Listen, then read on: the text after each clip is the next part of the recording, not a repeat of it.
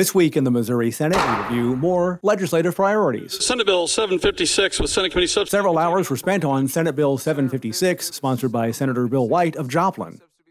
This bill is our utility bill. We actually had it on the floor a little bit as an amendment on a bill from the senator from the 8th. During Monday's discussion on the floor of the Missouri Senate, Senator Jill Schupp of Creve Coeur called this major legislation. They impact every single ratepayer in this state, rural, suburban, urban, everybody across the state, including our businesses.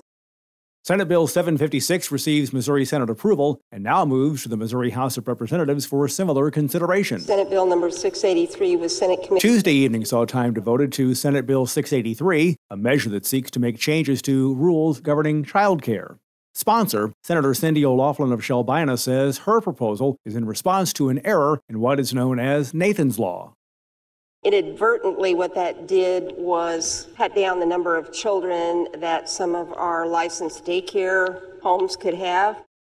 During discussion, Senator Schupp attempted to add an amendment.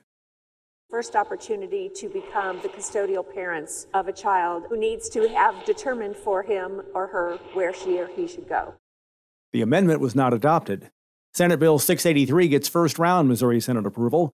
Another positive vote would send this to the Missouri House of Representatives for its consideration. House Joint Resolution 117. Wednesday morning, the Missouri Senate Appropriations Committee discussed House Joint Resolution 117, which, upon voter approval, would propose a constitutional amendment relating to Missouri HealthNet. Senator Bill Eigel of Weldon Springs serves on this panel and is among the senators who would like to see Medicaid reform. And want to throw more money at this program, which will lead it into insolvency faster and hurt more people more greatly. It's really just amazing to me. During committee discussion, Senator Lauren Arthur of Kansas City says this resolution would overturn a previous popular vote on Medicaid expansion. If we're being honest, this allows the General Assembly to decide to not fund that expanded population. House Joint Resolution 117 is now eligible for the full Missouri Senate's consideration.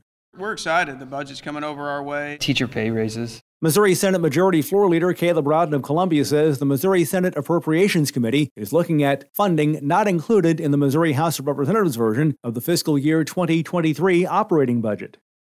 Ready to take that and figure out what we can do to really take advantage of this unique opportunity we have with some additional resources. Missouri Senate Minority Floor Leader John Rizzo of Kansas City adds he believes this money could be used for teacher salaries. As far as I look at it, it's about $50 million for 34 Senate districts. And I don't think there's going to be any lack of ideas over here on how to spend that. Missouri senators could approve their version of the next budget in 2 weeks. Stand adjourned until Tuesday, April 19th. Missouri senators will return to the Capitol on Tuesday following their Easter holiday. Only 4 weeks remain in session. And remember, you can follow these and other issues facing the Missouri Senate by visiting our website, senate.mo.gov. Reporting from the state capitol, I'm Dean Morgan.